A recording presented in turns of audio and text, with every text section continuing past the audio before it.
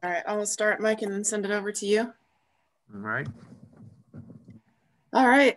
Hello, good afternoon, everyone. Thank you for joining us today for our next USDA Consensus webinar, Unlocking the Energy Transition with the Keys to CCUS Commercialization, moderated by our own Mike Moore and featuring some USDA Consensus regulars, Mr. Nigel Jenvey, partner with Gaffney Klein and Associates, Ken Nemeth with the Southern States Energy Board, Chuck McConnell with the University of Houston, and Fred Eames with Hunton, Andrews, and Kurth.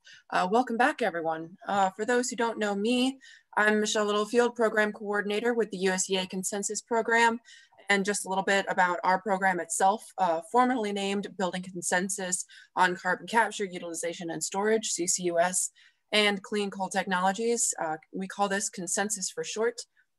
It's a cooperative agreement with the Department of Energy, Fossil Energy. The program seeks to educate the public, policymakers, and industry and stakeholders on CCUS and clean coal technologies by hosting webinars such as these.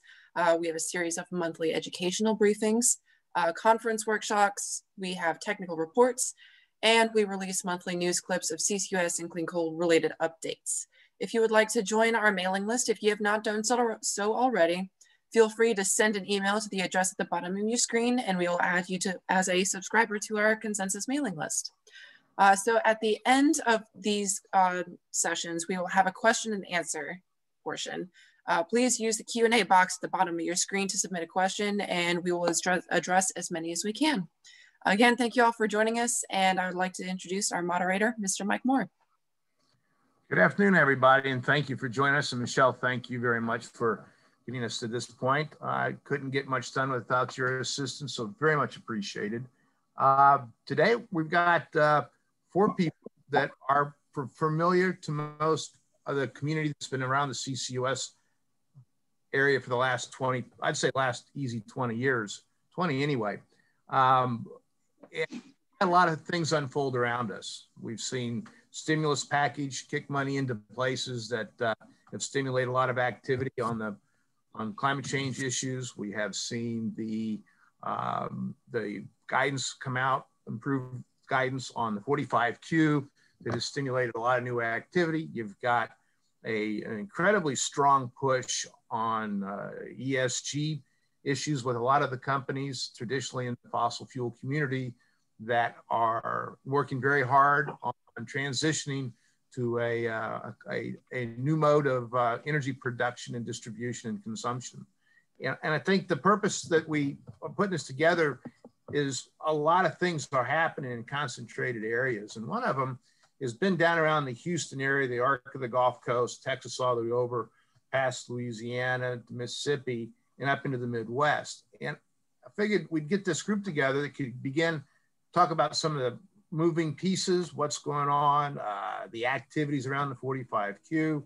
Chuck McConnell, who's over at University of Houston, has put together a consortium of people to work on this and actually go beyond just having PowerPoints, but see projects become part of the program, get built, get into play. And Ken Nemeth, who's the executive director for the Southern States Energy Board, whose board is the governors of all the states that are members of his association, see a lot of activity in each one of the states that make up his area, all dropping into this, plus additional areas we won't cover here.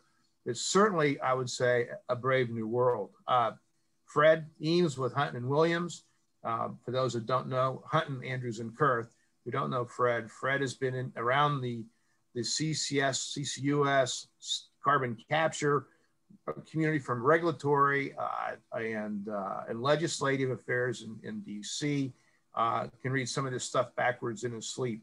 And then Nigel Jenvey over at Baker Hughes, and he's kind of the global head for carbon management for Baker Hughes. And for those that aren't familiar with them, it'd be worth taking some time to see the areas that they're involved in the areas that they cover. Primarily, had been in the oil and gas sector, but like any other energy related firms, have begun to transition to pieces that tied to it, but may not necessarily be part of the old production and consumption piece of the equation. So with that, I'm going to start this with, we're going to get Nigel to begin giving us some of the working high point topical areas of the National Petroleum Council study on CCUS.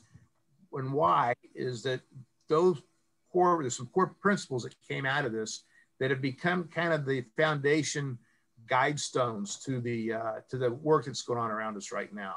And rather than talk anymore, I'm going to turn it over to Nigel. And Nigel, glad you're here. Thank you very much for taking the time.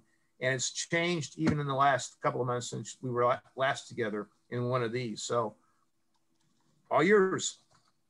Many thanks, Mike. Really appreciate it. Thank you to the USEA and, of course, the US Department of Energy for making today's webinar possible for everybody in attending as well. Definitely to see further engagement by people into carbon capture, use and storage really is very exciting. And there's new questions and engagement going on every day. So it's great to see. I'll be speaking about to start off with the National Petroleum Council, a federal advisory committee to the US Department of Energy and the Secretary of Energy about meeting the dual challenge, a roadmap to at-scale deployment of CCUS. This was now published back in 2019, December 2019. The website is their dedicated website to the study. It's called Meeting the Dual Challenge. What is the dual challenge? It's of course related to increased energy demand in the world, as well as increase managing CO2 emissions down. And so that's the dual challenge, trying to supply more energy at scale, as well as reducing CO2 emissions at scale. And what is the role of CCUS? So next slide, thanks. Oh, yeah, great. So the study started in September 2017 with the request from the US Secretary of Energy. Basically, we then formulated a very large consortia of different stakeholders, the experts in CCUS from not just oil and gas, but other industries, academia, NGOs, state, federal governments, consultancies, of course, and to really provide input. There was about at least 350 people that worked on the study from about 100 different organizations, so a wide stakeholder range. What we found after about a year and a half of work of study is basically that at-scale deployment will mean moving from where we are today, 25 million tons per annum of CCUS capacity in the United States, to 500 million tons per annum. And so that's a significant increase that can be achieved, really, we found, over about the next 20, 25 years to deliver that. What would that require? Infrastructure build out, of course, particularly important in some of today's discussions around reinvesting into US infrastructure. We found that infrastructure need for CCUS, of course, would be volumetrically equivalent to about the US production of oil today. So very large volumes, and of course associated with that investment, significant support for additional jobs and GDP. So a lot of benefits to the economy from that level of investment, as well as, of course, the environmental benefits and continued leadership in the world. Now, what does it require? So the keys, the 4 general areas and keys for CCUS deployment at scale, we found were improved policies, incentives, regulations, and legislation, broad-based innovation and technology development, strong collaboration between industry and government, and increased understanding and confidence in CCUS. So those 4 keys we felt really summarize what's needed to deliver that scale up. Next slide, please. Now, we built all of the NPC study findings, recommendations, insights from really understanding the cost of deployment at large scale across the entire United States on a national assessment level.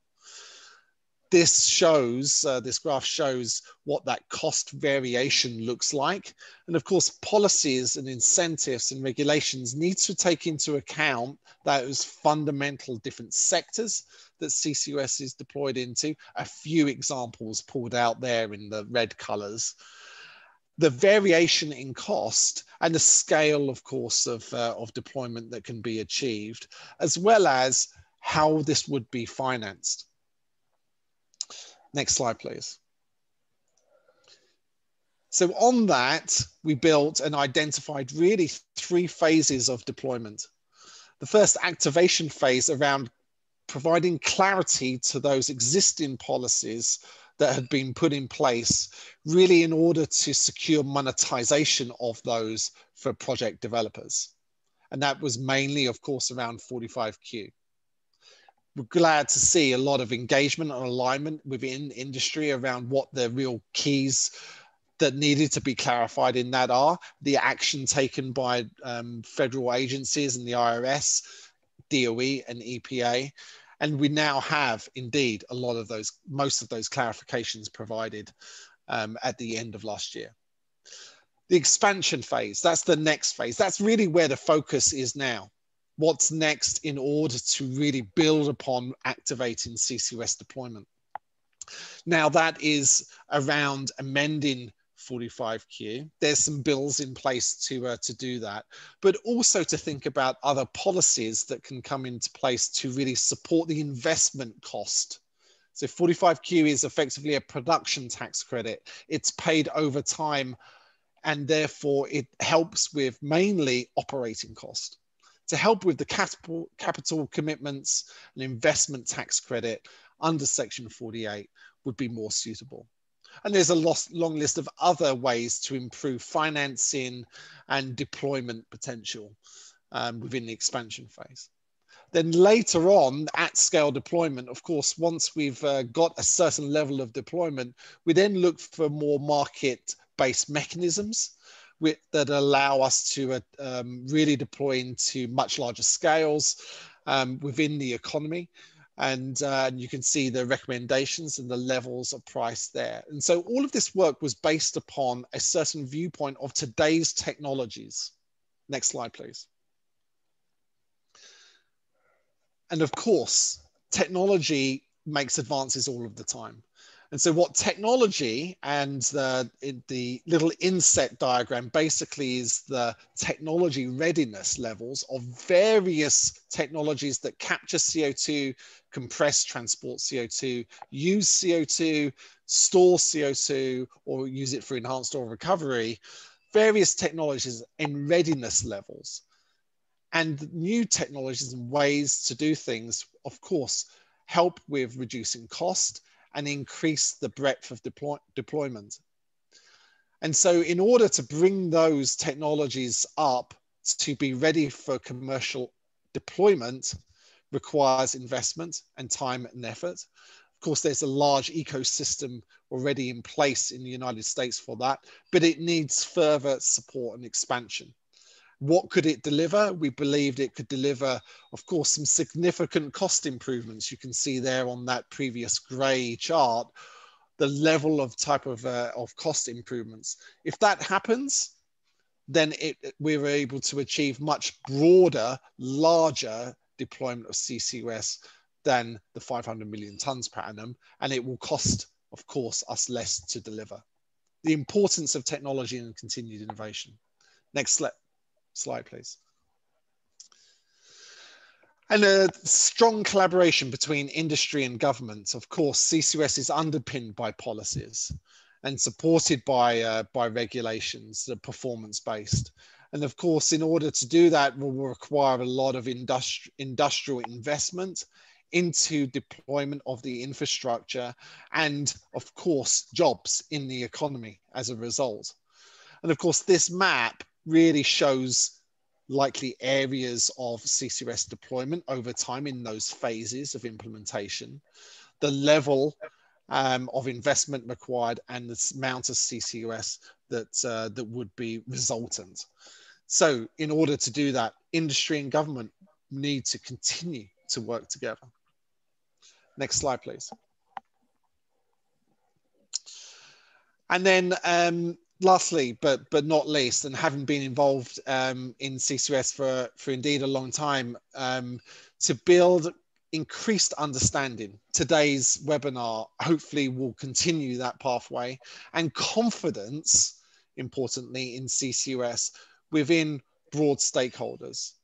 And so there was a chapter on just this issue within the NPC report.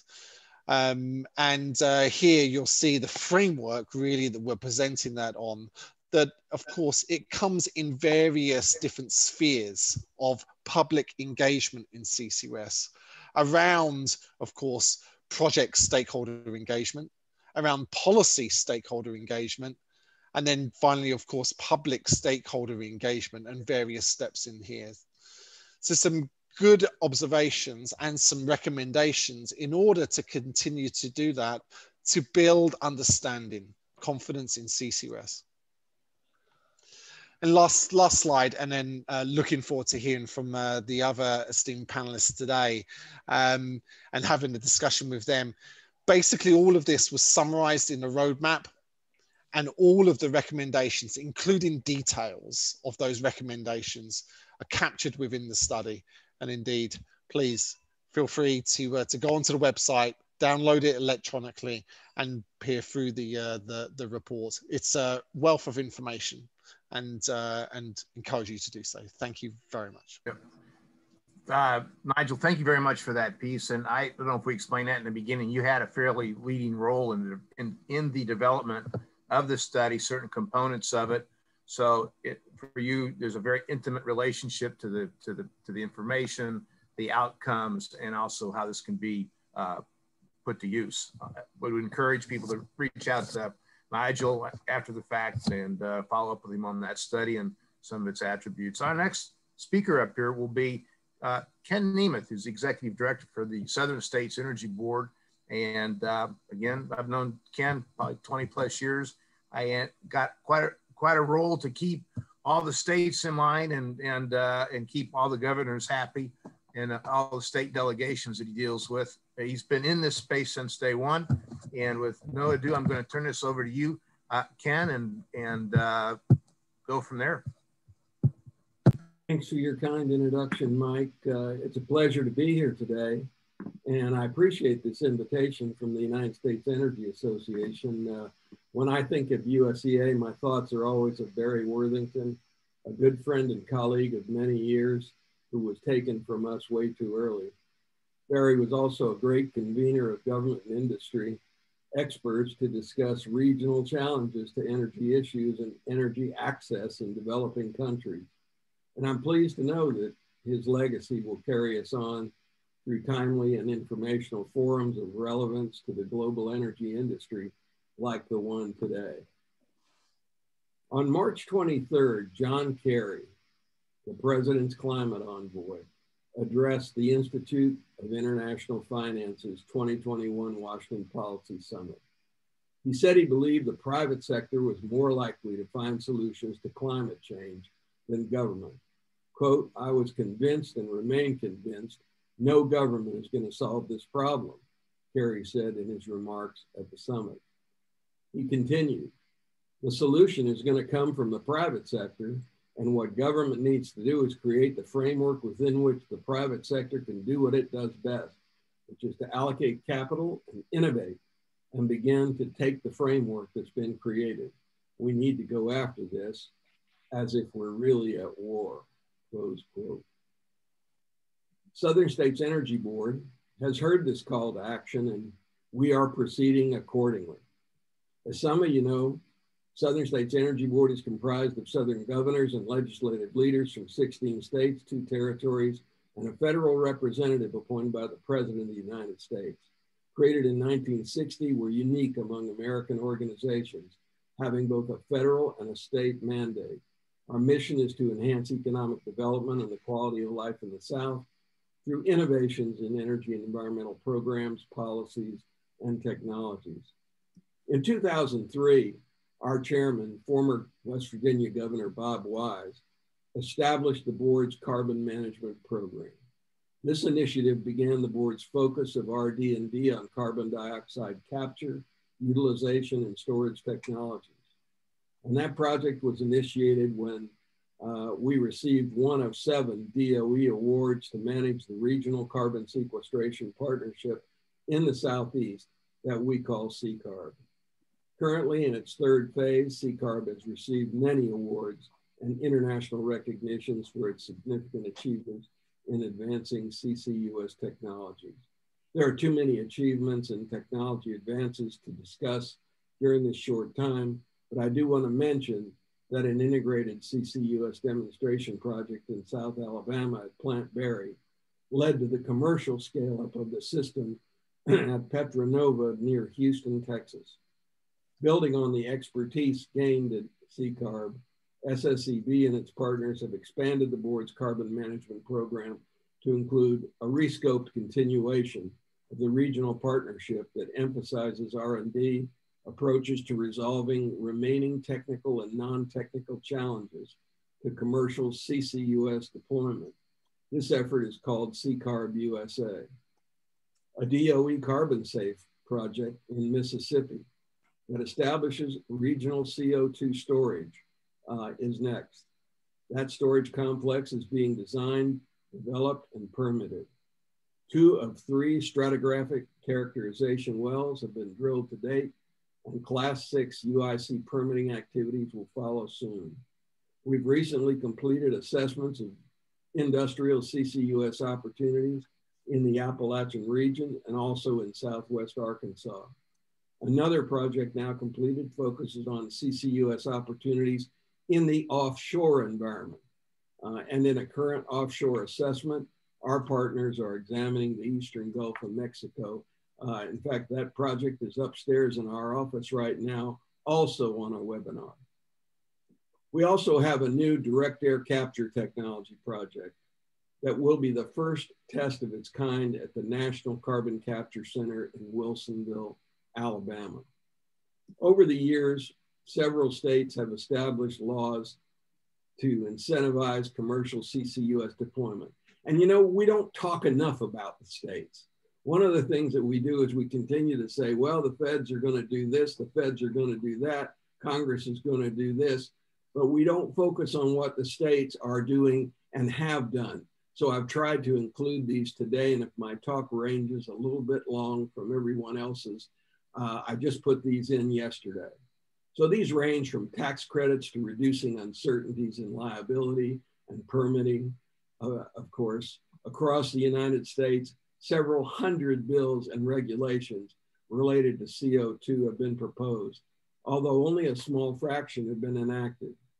Examples, not a comprehensive list, are provided on this slide and encompass topics such as, excuse me, such as pore space and CO2 ownership, long-term liability, tax incentives, such as severance tax, ad valorem, sales tax, and franchise tax, eminent domain, and CCUS and EOR laws that specify state organizational jurisdiction over CO2 injection wells, pipeline transport of CO2, and other related issues. I think it's significant that 9 states have gone into the pore space area. 9 states have limited risk from long-term liability. Other states, 7 states have passed tax incentives. 5 states have passed eminent domain, and so forth. So I think this is rather significant. Texas, Louisiana, and Mississippi were our first movers when it came to enacting laws to incentivize CCUS. When we get requests from states that want to enhance their legal and regulatory framework to support CCUS commercialization, we encourage them first to examine the laws in these states. Some of the highlights from Texas are on this slide. Highlights from Louisiana and Mississippi laws are outlined on this slide. Notably, Louisiana is the first of our member states to apply for primacy over Class 6 UIC well permitting, and the Secretary of Natural Resources and State Energy Office Director have been actively educating industry in their state on the state incentives. Also, Mississippi state law requires them to pursue Class 6 primacy. In late 2020, the board recast one of its partnerships with the United States Department of Energy to focus on the commercialization of technologies necessary to develop CCUS projects on a large scale. Utilizing our vast cadre of partners, individuals, and organizations present since the board's initial carbon capture and sequestration partnership in 2003, the University of Houston was selected as the ideal partner to assist SSEB in pursuing these goals. Located in the heart of one of the nation's major oil and gas industries, our UH team provides us with instant entry and access to the energy industry's major financial and innovation hubs. As many energy companies already are associate members of the board, we have an even greater opportunity to create a valued government industry partnership that can transcend the barriers associated with innovation of new technologies.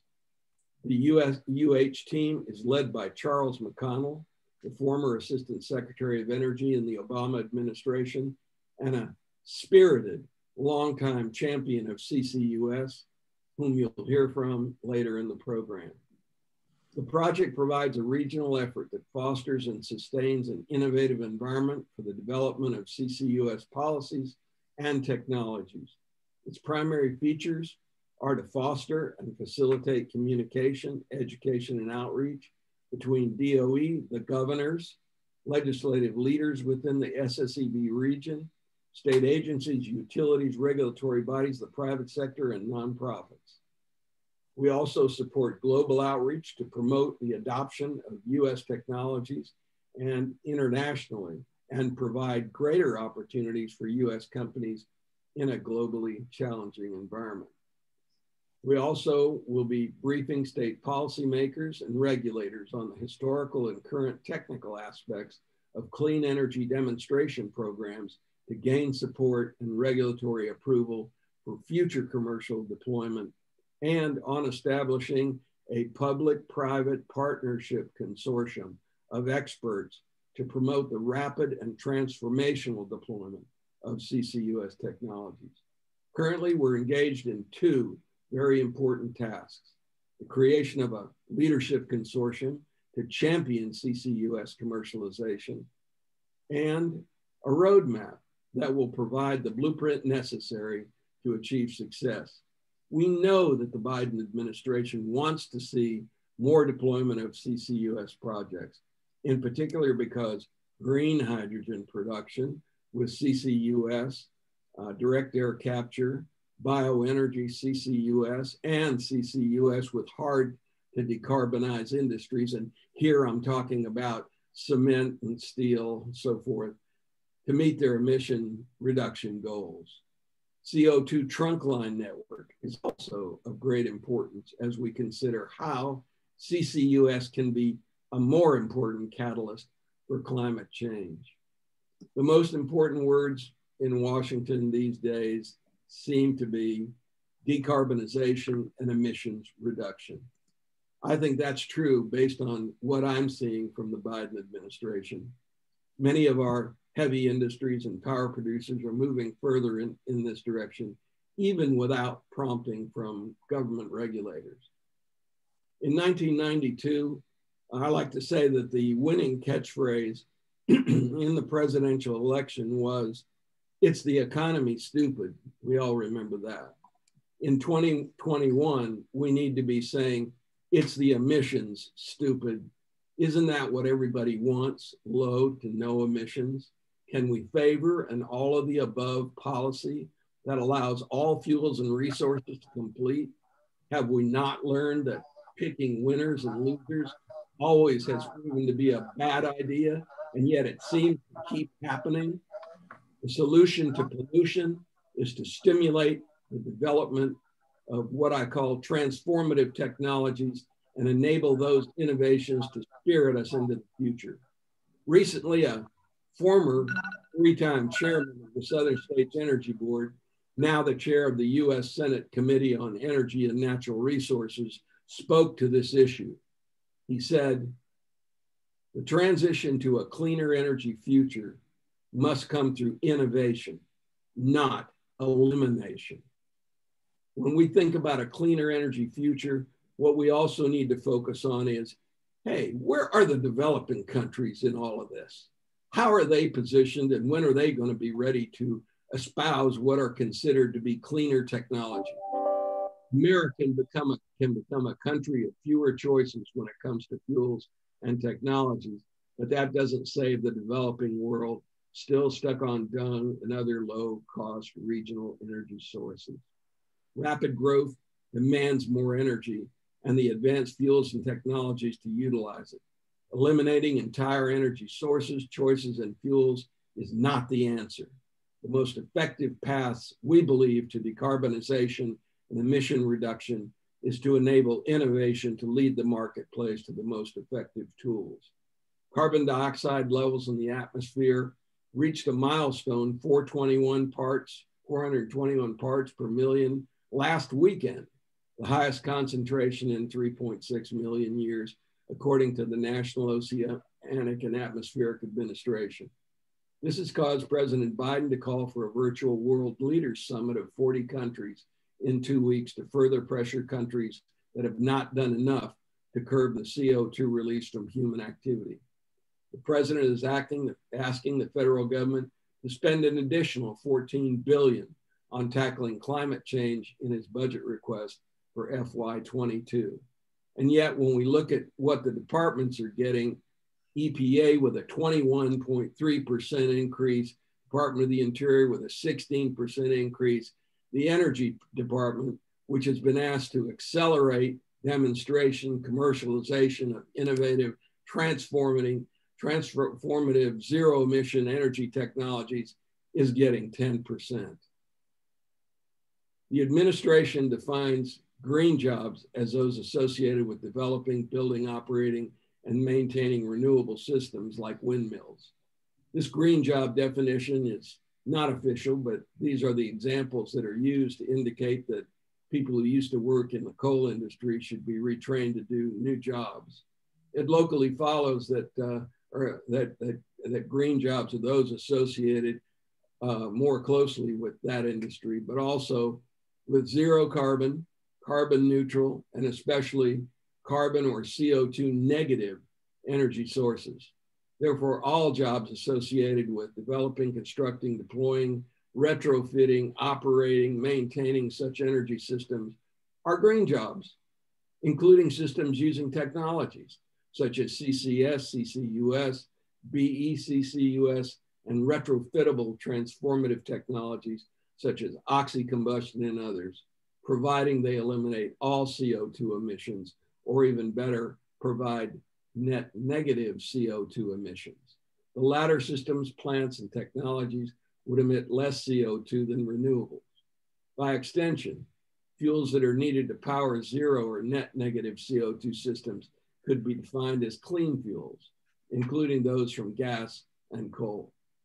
Additionally, a large number of well-paying green jobs can be created in developing, building, operating, and maintaining net zero and net negative CO2 plants. This also translates to producing hydrogen from gas, or BE-CCUS, with net negative CO2 emissions. One could even include coal to products in this category if the products are produced and used with zero or net negative CO2 emissions and reduce our dependence on critical materials from China. And of course, air capture of CO2 is another innovation being tested by us and others, as well as carbon capture and storage of CO2. Thanks for the opportunity to be with you today. Now, my pleasure, turn the mic back over to our moderator, Michael Moore. Ken, as always, it's great to have you and hear your insights, and appreciate the friendship we've had over the years and the work that you guys are doing at Southern States Energy Board. There's a lot on the plate now. And again, thank you for taking your time out of your busy day today. It's I know it's been hectic, and I really appreciate that. And we're going to we'll do Q&A when we get done with when Fred is finished with his piece. I'm going to turn this over now to I call him Chuck, Charles McConnell, who's the executive director for the Carbon Management and Sustainability Center at University of Houston. Chuck's got a long list of accomplishments. It's on his bio. I won't sit here and read them to you, but he is in a position to not just see change, but help affect it as well. And Chuck, thank you very much for being able to be with us today. You know, appreciate your insights and friendships as well. You're down in Houston. You're kind of in the middle of the heartbeat of what's happening down in, we'll say down in Texas right now, but all the area surrounding it. And with that, it's yours, sir. Well, Mike, thanks a lot. Thanks to you and USEA for the platform and frankly for, you know, the ability to be amongst the other three panelists who I consider not only colleagues and well learned in the industry, but certainly friends as well as yourself, Mike. I'm also a little bit nervous when you and Ken refer to me as Charles.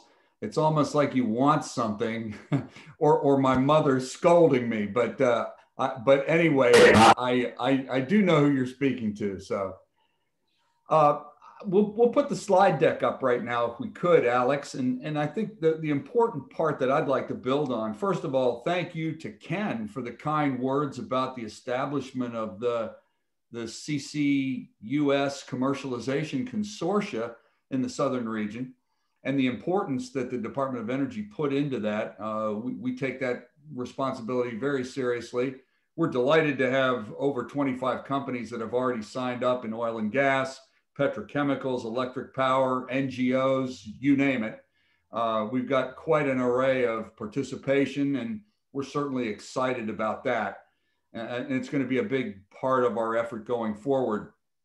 I also want to, as I begin to this conversation today around a low carbon energy capital project that we looked at this summer and produced something really on the heels of what Nigel Jenvey spoke about.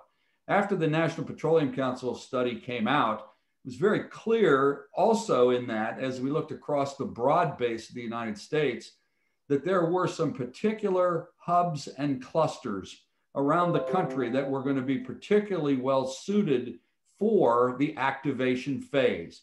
Let's get moving, let's get going.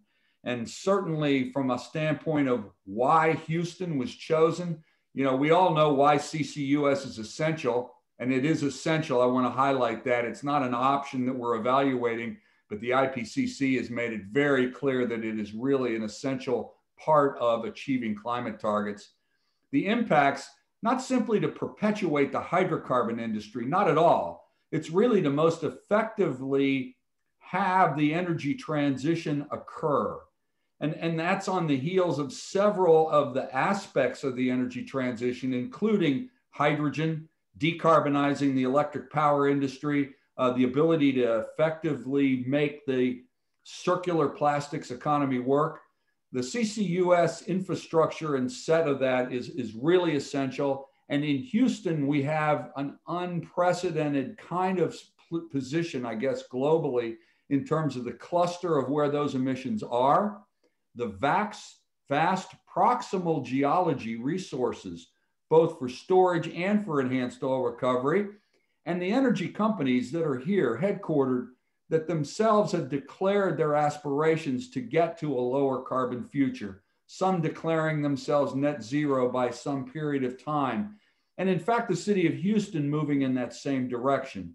So all the arrows pointing in the right direction and utilizing the Houston hub and cluster centerpiece as a way to effectively get moving rapidly. Next slide. So we took the objectives, and maybe you can advance it forward one more. The objectives and the findings really get to the point where we took this to the construct of the NPC study and regionalized specifically for the Gulf Coast in terms of the facilities, the costs, the cost structure, and looking at not only the emissions, but also the economic impact in and around the Houston area. And I would call that the extended Gulf Coast.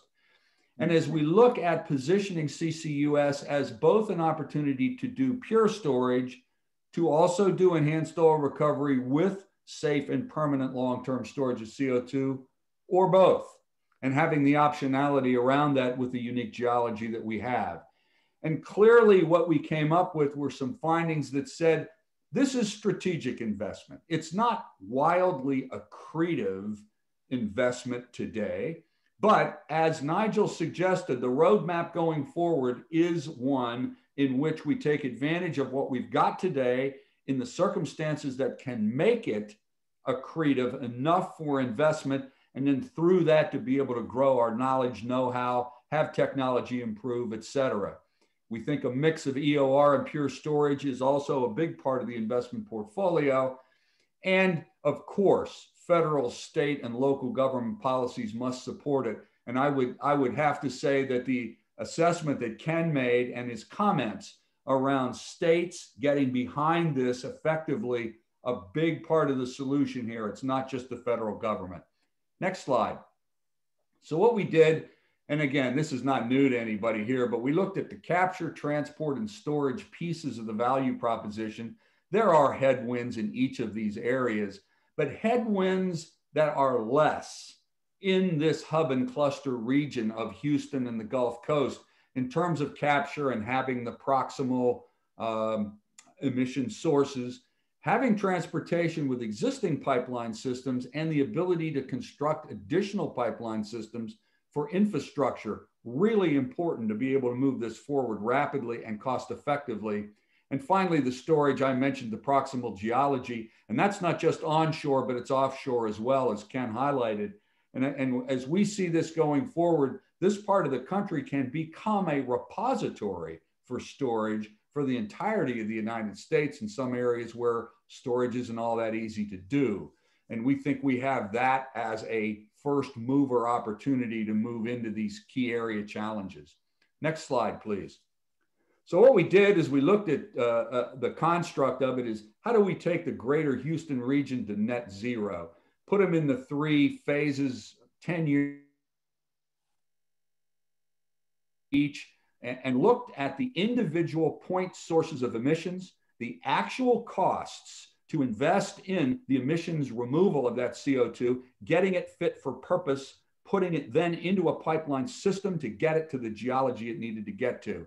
And as you can see across the x-axis here, a number of specific things, such as steam methane reformers, natural gas combined cycle power plants, discharges from refinery and chemical plant operations, and other industrial operations. And what we did was rank order those facilities, and you can see here the total of them summing to 52 at the end of that period of time. And again, that's in a very discrete area.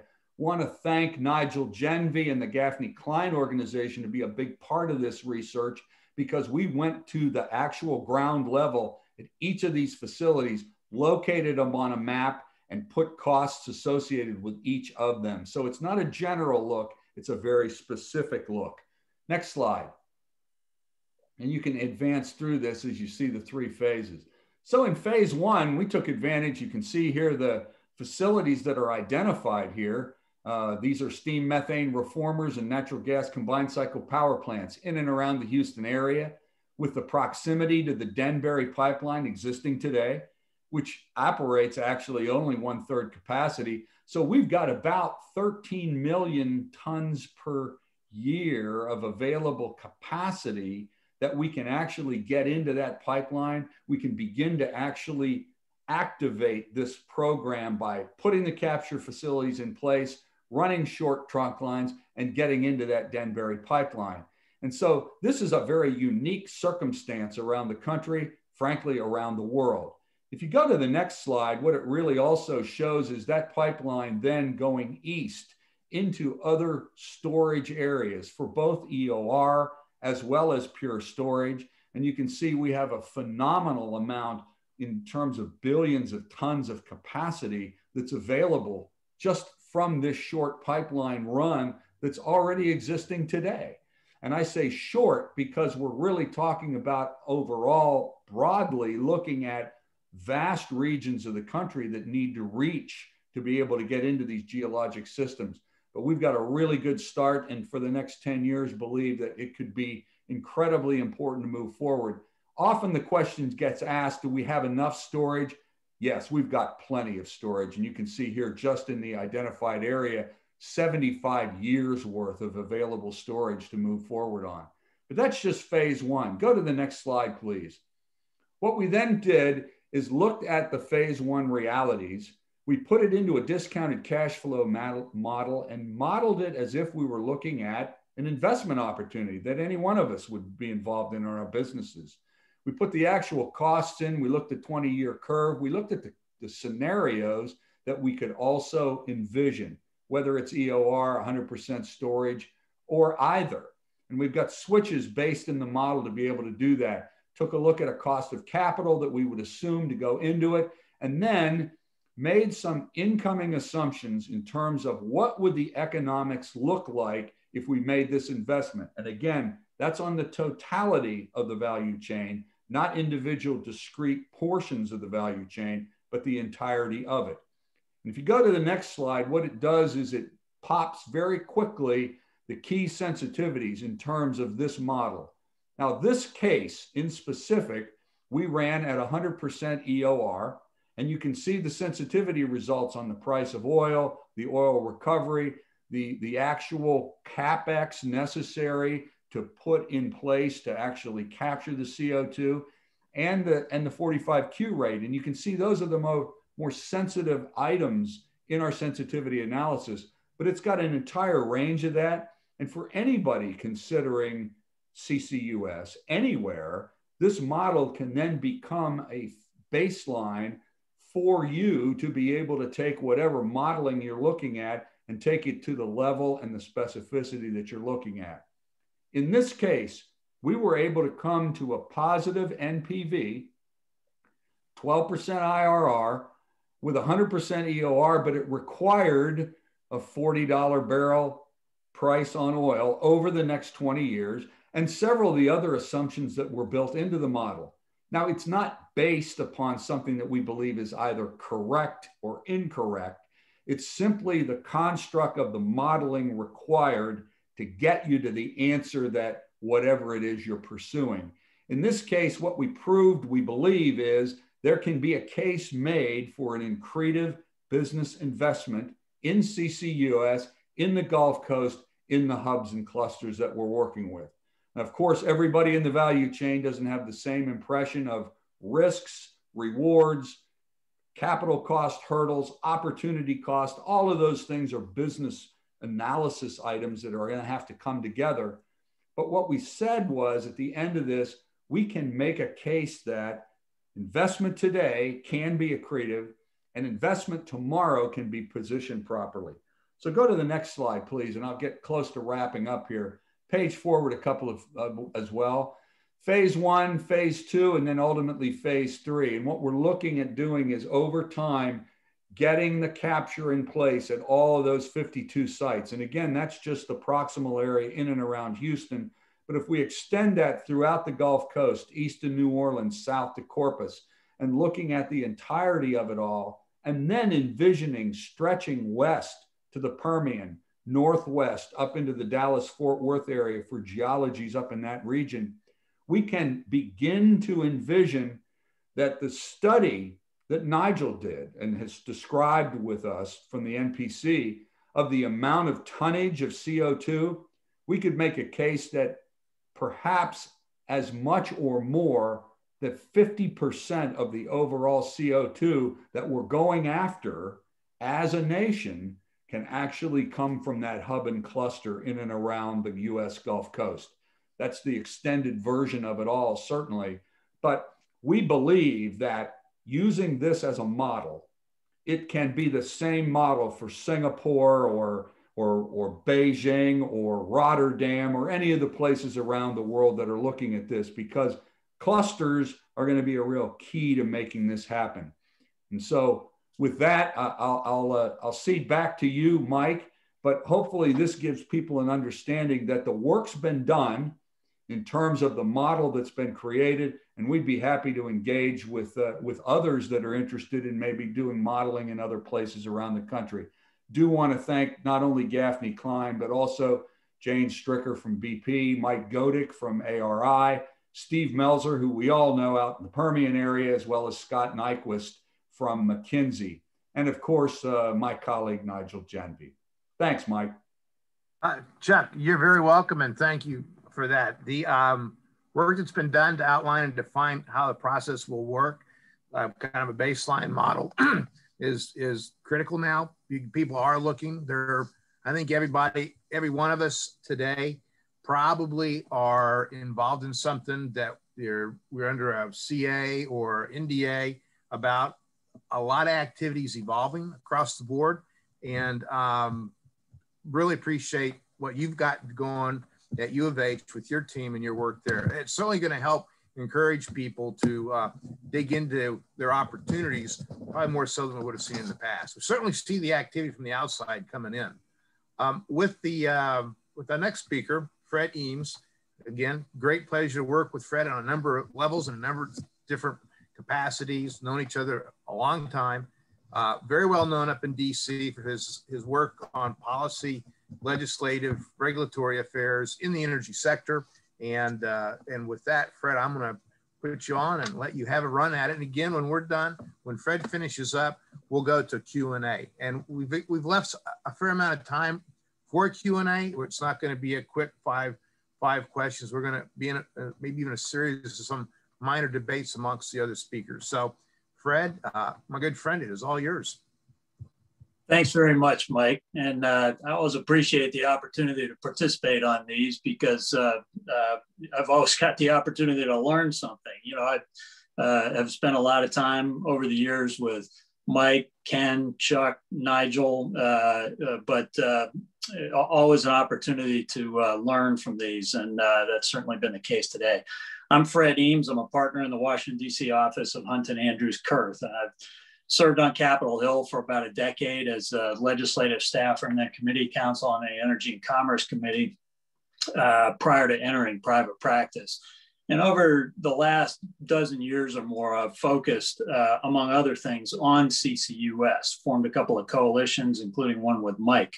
And I'm very pleased to join Chuck and Nigel and Ken on this panel today. And thanks to Mike, Michelle, Alex, and the USEA for hosting this event.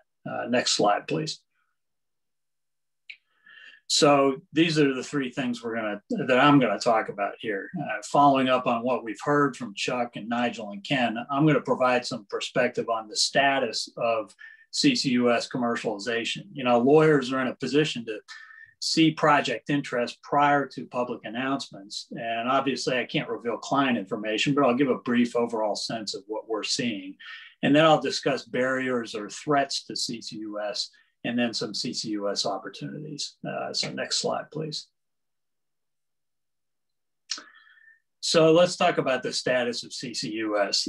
There is no question in my mind that, at least in the time that I've been involved in CCUS, the interest is at an all-time high. I mean, we're fielding calls from many clients who are considering projects right now, and some who have already, they've gone beyond considering and they're working on them. There are companies that are looking for CO2 for enhanced oil recovery projects. There are emitters that are looking to capture CO2 either for the benefit of the Section 45Q tax credit or to lower their carbon footprint, or both. There are financial services companies with a tax appetite that are looking for investments that'll yield a tax credit stream. And there are others out there. And we've all seen the project announcements from various companies. We've seen formation of low carbon business units, including for the companies listed on the screen here.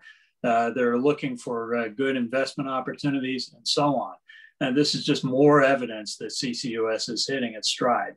And it's really driven by several things. The Section 45Q federal tax credit, which as of January finally has interpretive rules around it from the Treasury Department. And I would add that they're favorable rules for CCUS. It's also driven by the need for low carbon operations that are reliable. And we know that fossil fuels are highly reliable energy resources, and CCUS is the pathway, really the pathway to low GHG emissions using fossil fuels, whether you combust the fossil fuels directly or whether you convert them to hydrogen. You're going to need CCUS.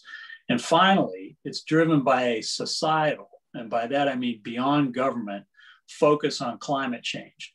2021 is a lot different than 2009 when, you know, at the federal level here, everybody expected a cap and trade bill to be enacted.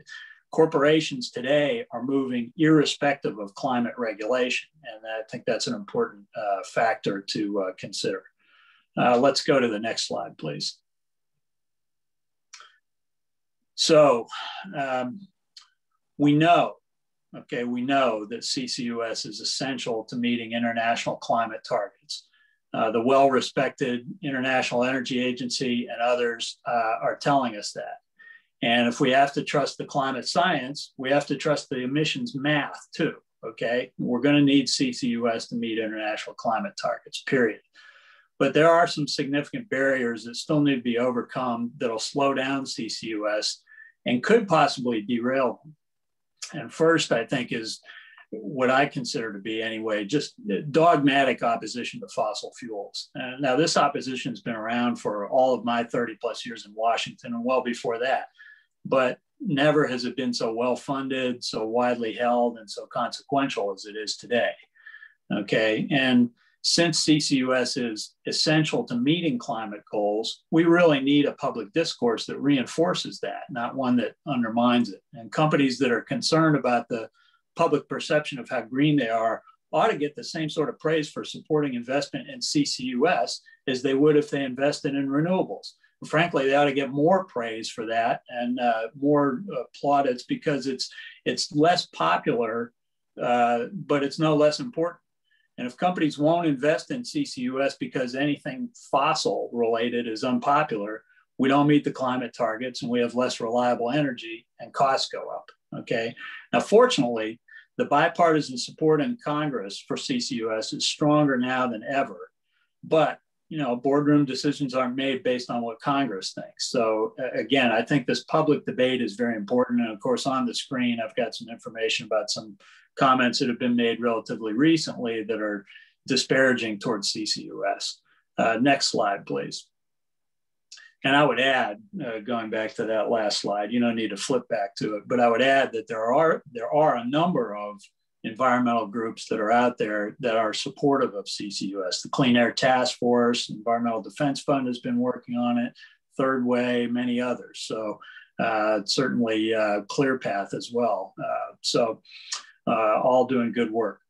Now this chart here is something I've presented previously, and Nigel told me he liked it previously, so I thought I would bring it back.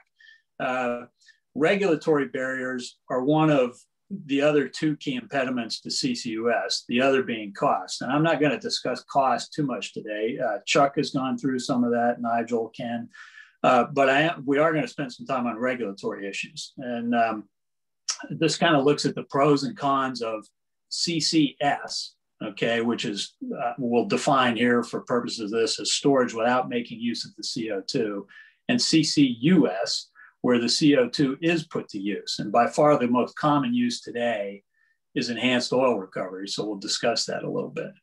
So on CCS, you know, on the pro side, you get a higher tax credit under Section 45Q, $50 a ton as opposed to 35.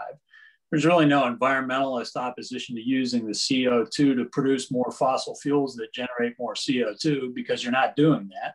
And there's less trouble lining up the economic imperatives of the emitting entity and the off-taker. That is, if I'm an industrial facility that's producing the CO2, I don't really need to worry that the oil field where I'm sending my CO2 might be shut down because the oil market price is low and they can't make a profit at that moment because I'm sending my CO2 to saline storage. But on the other hand, regulation for CCS disposal under CCS is more difficult than it is for CO2 EOR. There's a much bigger project footprint. And we also don't know as much about the ability of saline formations to maintain containment. Now, we do have some history. A lot of that has been studied, but it's certainly not nearly as extensive as we have for oil formations. And the fact that we don't have quite as much information causes some people to worry about long-term liability risks. I would say, personally, I feel the long-term liability risk seems manageable. There have been a number of developments over the year that show that risk to be manageable. There are commercial risk management instruments that are available out there to handle that. But the issue, nevertheless, comes up relatively frequently.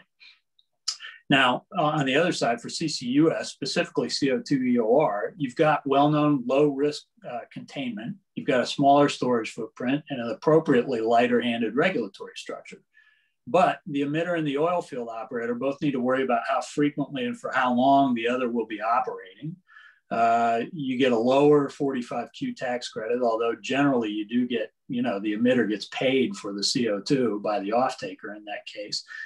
And some environmentalists, of course, don't like that you're producing more fossil fuels. So you do have public perception risk. Now, I do note at the bottom there that an off-taker may have dual capability to put it not only in CO2 EOR, but also to put it in dedicated storage. Next slide, please.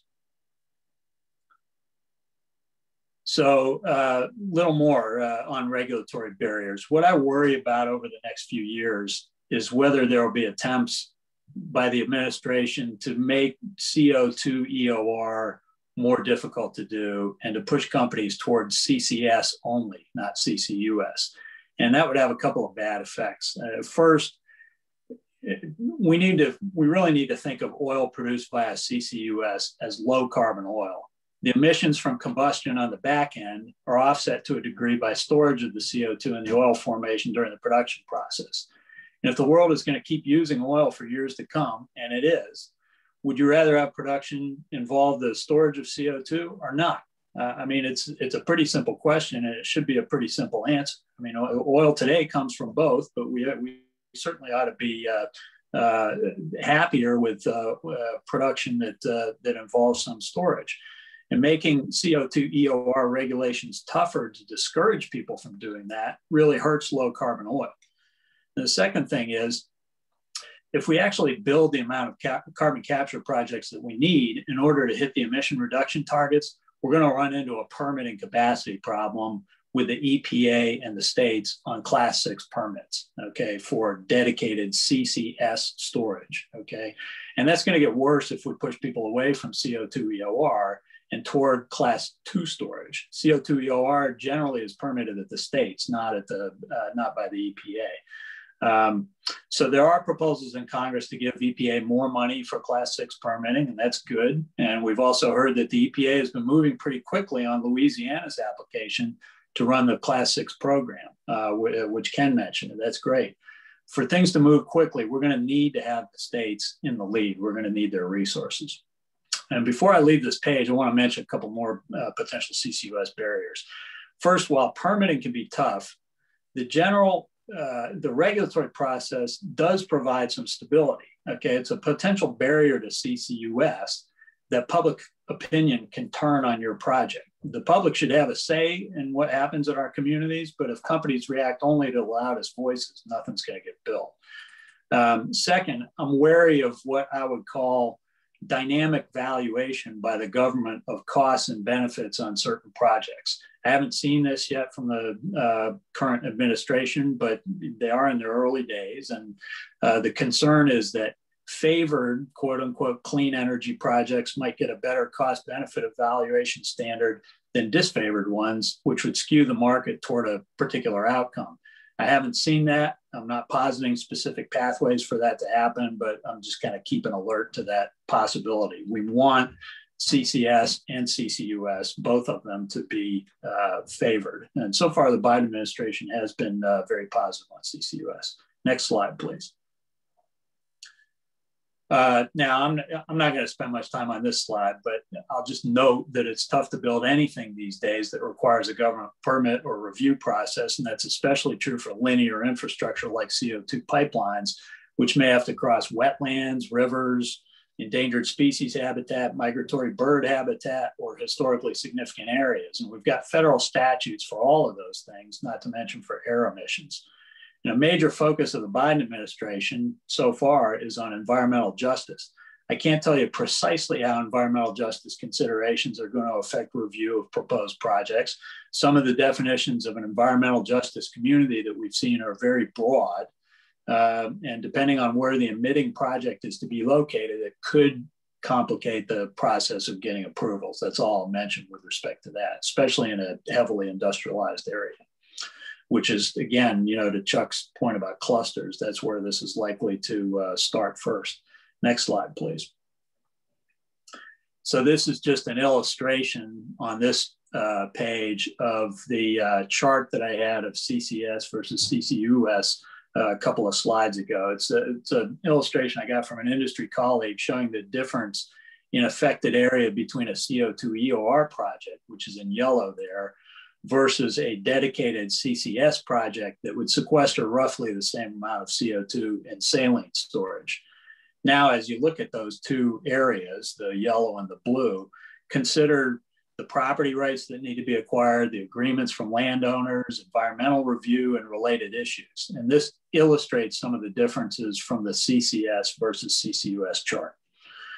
Next slide, please.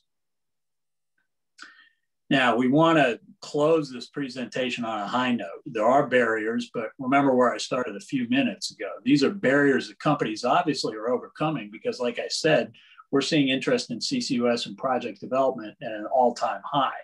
So where are the opportunities to promote CCUS even more? Well, first, there are a number of proposals in Congress. I don't follow the states as closely, but I take Ken's point about we really do need to focus more on the states. And there are state proposals as well to encourage CCUS. Okay, several of the congressional proposals to mention include the following: extension and enhancement of the Section 45Q tax credit. Congress just extended the deadlines for projects to be under construction to January 1st, 2026. And a recently introduced bill would extend that even further to 2031. There's also legislation to increase the credit for direct air capture to $120 a ton for CO2 stored in dedicated or non-productive storage, and $75 a ton for enhanced oil recovery. Those are huge numbers, but they're in line with what studies have found are the direct air capture costs. Actually, they're probably still below that, but considerably higher than under current law. And moreover, there's legislation out there to encourage the build out of a CO2 pipeline network to set up the clusters that Chuck was talking about.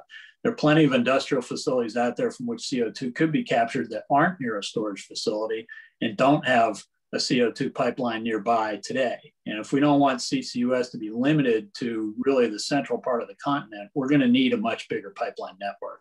I would personally argue for federal eminent domain authority for CO2 pipelines because there's a governmental objective being served by those pipelines, and that to me merits federal eminent domain. Also, and by the way, I should say with respect to all of those incentives, those are things that you could see making their way into a federal infrastructure bill, which is of course what everybody's talking about right now on Capitol Hill. Also, back in December, Congress passed the Use It Act, which reduces federal regulatory burdens for building CCUS infrastructure. And CCUS advocates need to make sure that that new act gets administered as intended to help speed up the approval process and reduce barriers.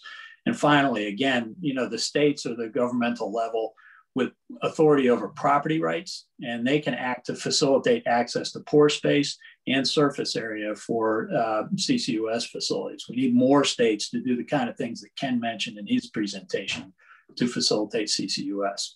So thank you very much, and turn it over to Mike again. Happy to answer any questions. Fred, thank you very much for that and the coverage. Between amongst the four of you, we've hit a lot of key areas.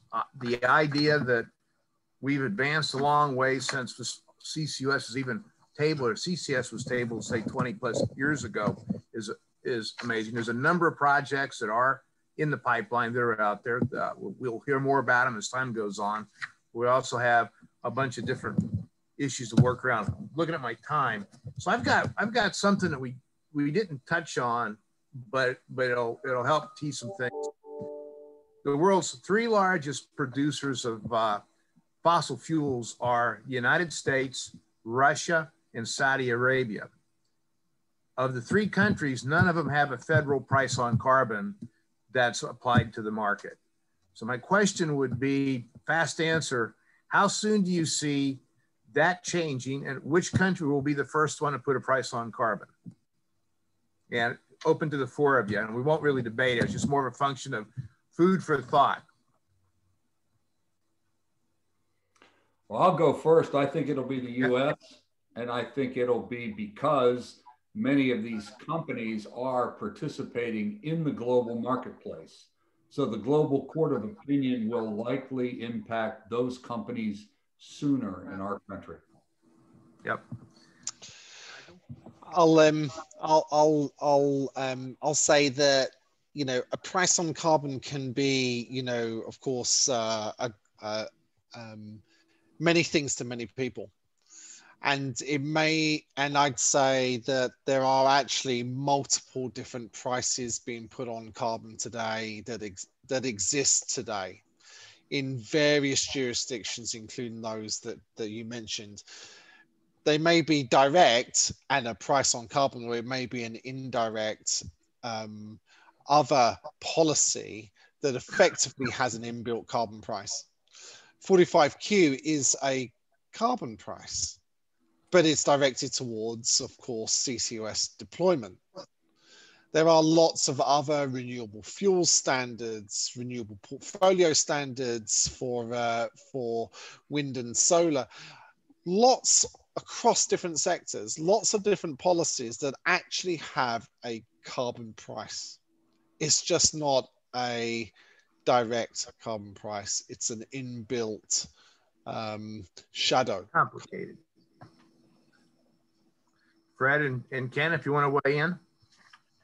You know, I was going to say the exact same thing as Nigel. I think he's exactly right. We have a social cost of carbon calculation. We have the Section 45Q tax credit. Those, you know, in different ways function as a price on carbon. So there are, and I'm sure we could come up with others that function in that way as well, but at least those 2. Yeah. Ken? Well, as a country, we flirted with this years ago.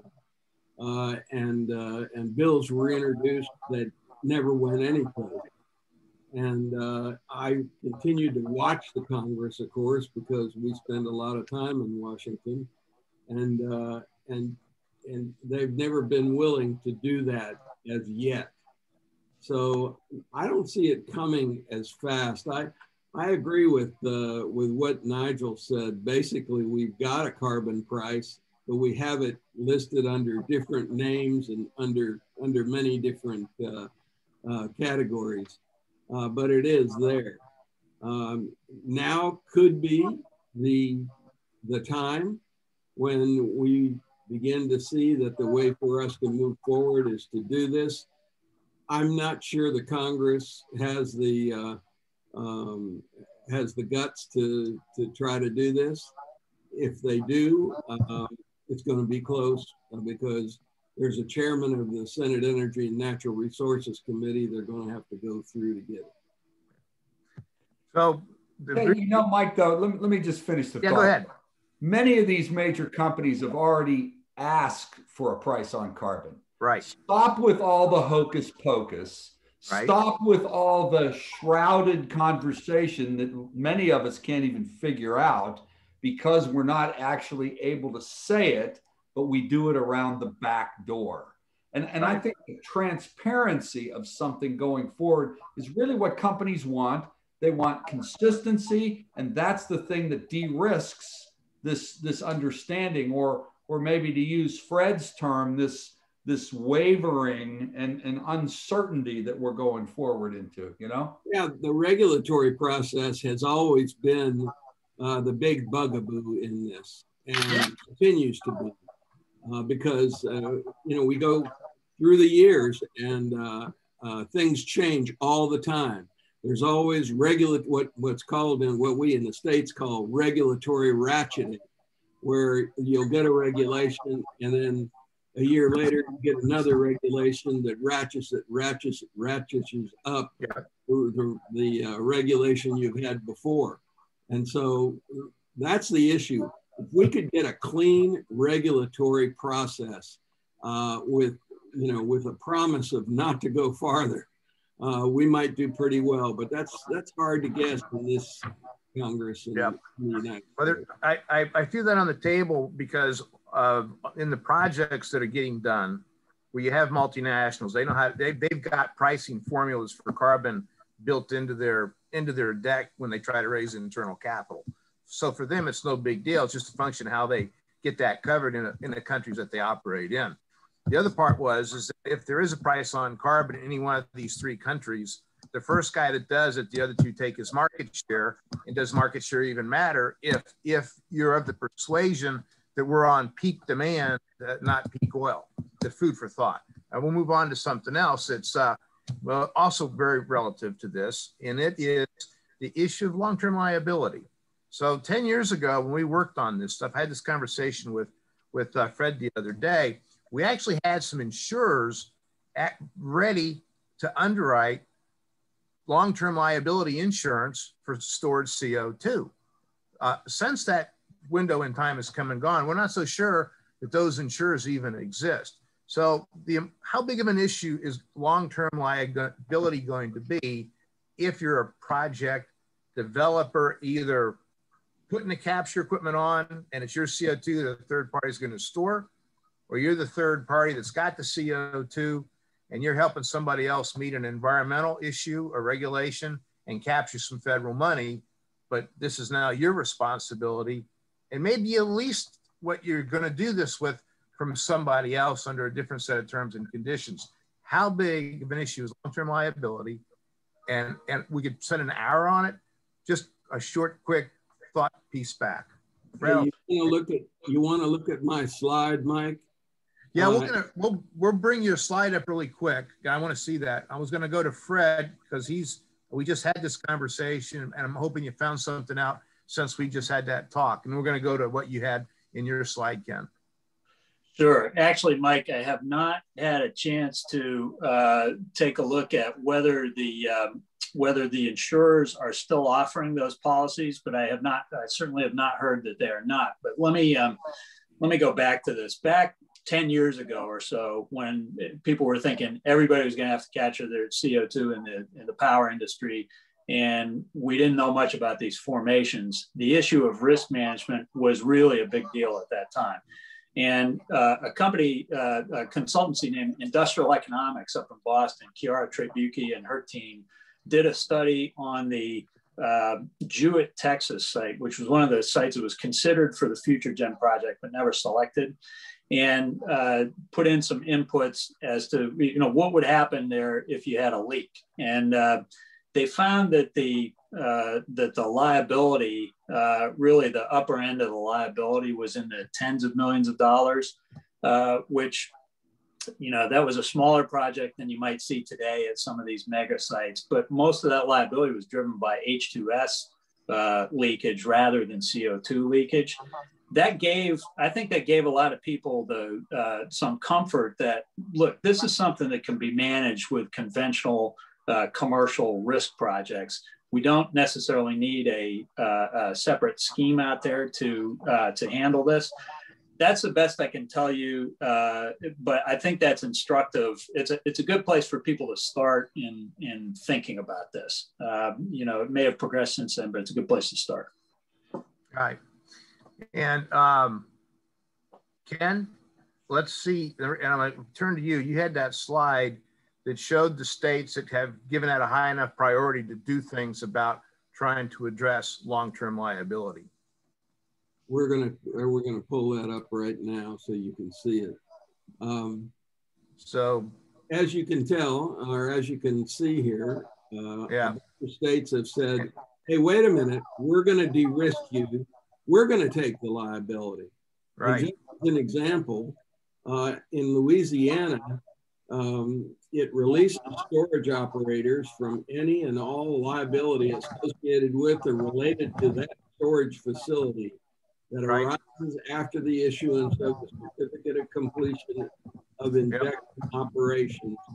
And it's a 10-year, you know, after 10 years, the state assumes liability. Right. So that gives you an example of what these states out here, you know, passing. I'm going to go back to, I'm not going to go back to talk to Fred about, but I'm going to go back on the slide, is that one of the things we might, as a group, or people that are listening to us might want to poke around on is which insurance carriers will be out there to be able to put insurance down on projects, so some of these issues can be put to bed in a way that a commercial project developer is going to advance on. You can have all the technology, right geology, great pipeline, good partners, and you can't insure it. Be heck of a hard time funding it. With that, Nigel, is there anything that you'd want to add on top of that? I'm going to squeeze enough in that we've got 10 minutes. So I got a couple in the public coming in. Yeah, no, I think nothing really on top of that. There definitely is some more providers, new players in the insurance space, you know, New Energy Risk, part of the AXA group, you know, come in and provide, looking at not just, you know, physical risk, but also commercial risk associated with 45Q. And providing policies to help de-risk the sites, whilst also, and it's great to see the state action here to provide clarity. You know, we need clarity, of course, for investment, and we need durability, of course, for that investment too. So for CCUS, so those things are coming through. People are solving problems every day, and it's great to see. Yeah. Well, there's a lot of motivated companies out there that have taken up positions, and when you're getting ready to put money into a game, you start doing your homework. I got a question from the audience, Sebastian Looning, and says, Bloomberg suggests that green hydrogen will be less expensive than blue hydrogen by 2030. Is this likely? If yes, does it make sense to even get started with blue hydrogen and associated CCS? And Nigel, you're smiling, so you're going to answer first. Yeah, so I would say, you know, picking winners over losers is never, you know, is never a good thing to do based upon projections of, right. And of course, the hydrogen market today, pure hydrogen market today, mainly is there for refineries and hydrotreating, and of course as a feedstock for ammonia production, fertilizers that need large scale hydrogen supplies. So if you look at the realities of how hydrogen is produced today, it's mainly needed in very, very large scales. A typical steam methane reformer where CCS can be added to it produces a few hundred tons of hydrogen per day. Whereas, of course, electrolysis-based hydrogen is really still down in the several order of magnitudes lower than that. In order for green hydrogen to, what does it mean? In order for green hydrogen to actually achieve its cost reduction, it needs to get lots of deployment. It needs to therefore compete against those incumbent technologies and market uses, or find new areas. That takes time to develop. And of course, fundamentally, what it also needs is a lot more electricity supply. And so, as well as water, fresh water supply. So, so of course, lots of assumptions, predictions, basis on those projections, and it's really a fatal mistake to make. Yep. Yeah, and let me just pile on if I could. I think those kinds of declarations don't help. I think they hurt. They set unrealistic expectations of an energy transition, and in terms of scale, cost, and physical ability to deliver a result like that. Anybody knows anything about the hydrogen business will tell you that's not going to happen by 2030. Okay. It's just that simple. Now, do we aspire to get there? Sure we do. And we should be on that roadmap to get there. But making declarations like that, that doesn't help. That just hurts, Mike. By the way, just for some of the folks in our audience that may not know Chuck, Chuck was from Praxair and was in industrial gas sales and gasification. So when you have comments that you make on this, Chuck, it's coming from deep-seated practical experience. Well, and let's say one other thing about this too. Going from gray to blue is no small item in and of itself. It's a challenging next step. It's capital intensive, and it's going to make hydrogen more expensive. And so all of those companies that are buying these huge quantities of hydrogen, who are making declarations that they want to be net zero by such and such date, are going to also have to understand that the commodities that they're purchasing, whether that's scope 1 or scope 2 or however you analyze it, these commodities are going to become more expensive. And that's part of the societal cost of carbon. And that's a bit of the disingenuous conversation that we find ourselves in, because people want the energy transition and they don't want to pay a nickel more for it, right? So it's like the old story. It's easy to sit with the angels as long as it doesn't cost anything. And in this case, we're all going to have to recognize this is a transition that will cost us all. All right. So got a question from Lee Hampton, and it's directed towards you, Chuck, and I think it's appropriate to what we covered here. Charles, I'm from Houston myself. What will the activation phase really look like for Houston? How fast can we grow these hubs and clusters to get close to full at-scale deployment? So let's take a look at that question and take a look at it head on, because there's no point in fussing around it. There are some major companies that have major decarbonization opportunities, that have made major declarations to want to be net zero by 2050. And these are recent declarations. This isn't recent declarations, they're global declarations, right? And they have global footprints.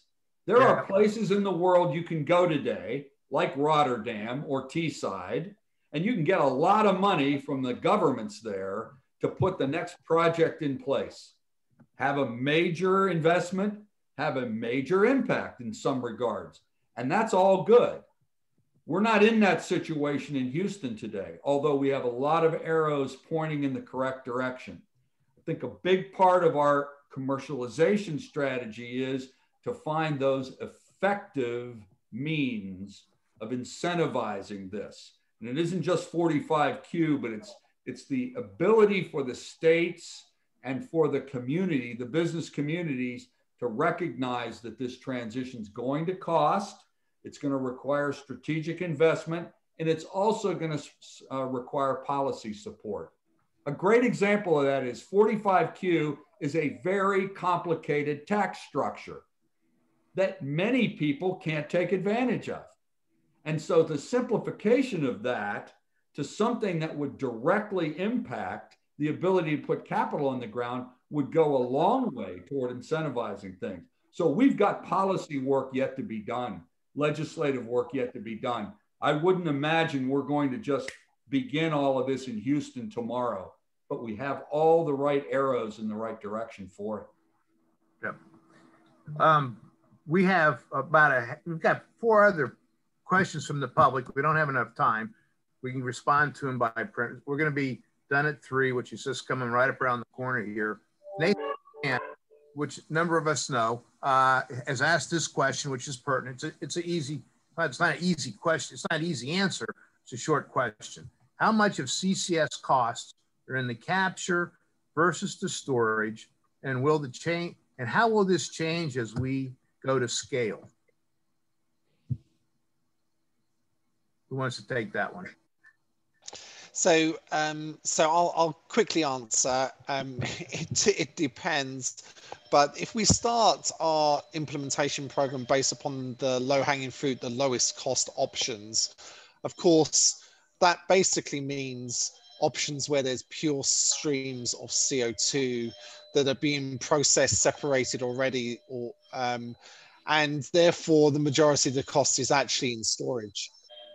But of course, as more incentive is available and cost of capture comes down, then of course we can broaden the amount of deployment to streams that also that are lower concentration, lower pressure CO2, and then of course the capture proportion goes up in the total cost.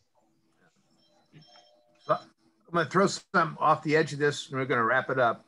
So in the last 60 days, there have been 11 LNG cargoes trade hands as carbon neutral LNG.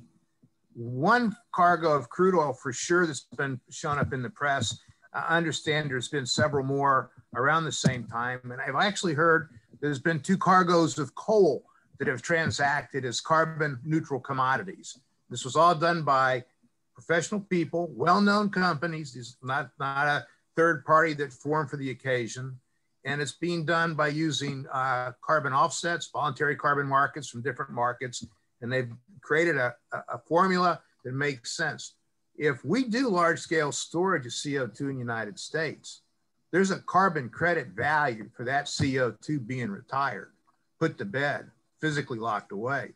We get money for the 45Q as a tax process, but the rigorous MRV requirements to qualify for that also layer on top of the CO2 you've stored in these geologic formations as likely places to create volumes of carbon credits, which by these cargoes that have been done, add a new value proposition to something we've really not paid a lot of attention to lately. With that, I mean, I could stay here. In fact, I think all of us could stay here and talk this for another 2 hours. We can't.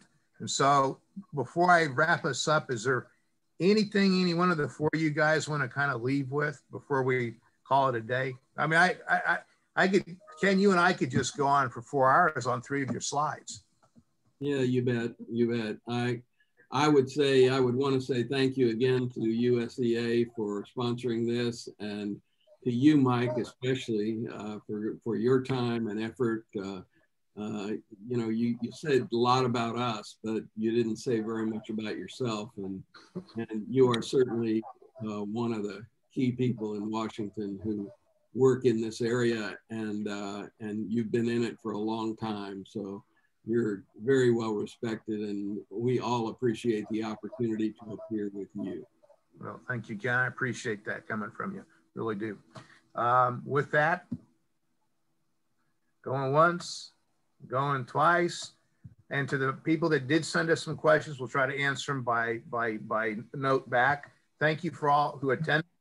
Thank you, gentlemen, and Michelle and Alex. And we're here, we're done. And another one to go home to. And thank y'all.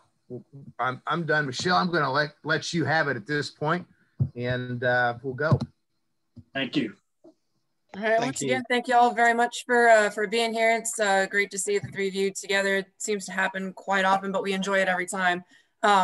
Big thank you to all of our presenters and to our audience for listening and submitting your questions. All the presentations, as well as a recording of the webinar, will be available on the website tomorrow morning at usea.org/events on the calendar page.